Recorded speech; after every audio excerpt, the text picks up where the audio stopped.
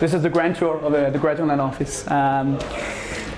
We've been here for a year almost, and we are pretty privileged to have all the things necessary to make a startup. Our web developers have developed a tool which 2 times a day crawls jobs from approximately 400 different employers throughout Europe and are scanning these jobs, putting them into our database, and then make them easily accessible for our users.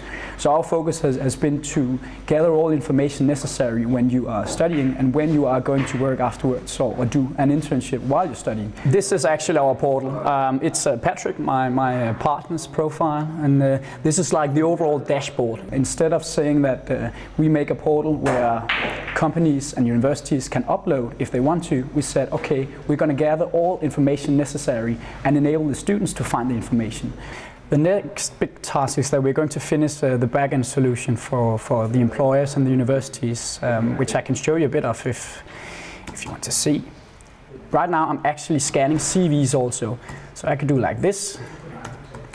I could write chemistry, and then I get a relevance percentage up here. So you can see he's 100% relevant because he has a lot of relevance in terms of CV experience. I only want males, and I only want someone who are in the age between 25 and 21. Now I'm down to 32 students. From here on, I can actually go in, I can read the CV, or I can launch the campaign and send out my offers to them. Yeah, this is the technical department, and we call him the technical wizard. He doesn't look like a wizard, but he's quite good at the technical part.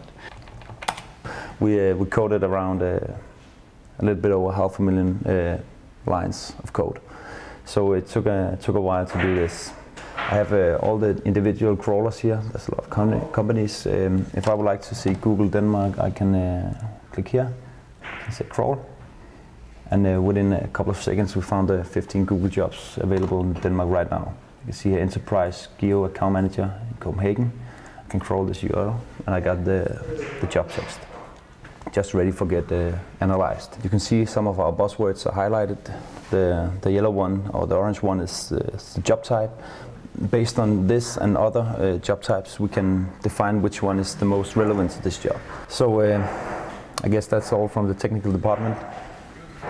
This is just the beta version, and we're expecting to launch the real version within a month. And we're really looking forward to how the companies are going to take this tool and use it. We want to be the best, we want to be the largest, and our vision is perhaps some would say stupid, but that's what gets us going each day. And so far we still believe in it, and I think we're going to achieve it at some point.